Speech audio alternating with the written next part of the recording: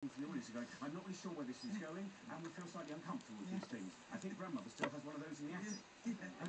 I just wonder what you had that you've just really felt the audience have suddenly done that roller coaster whoop, and just pulled back.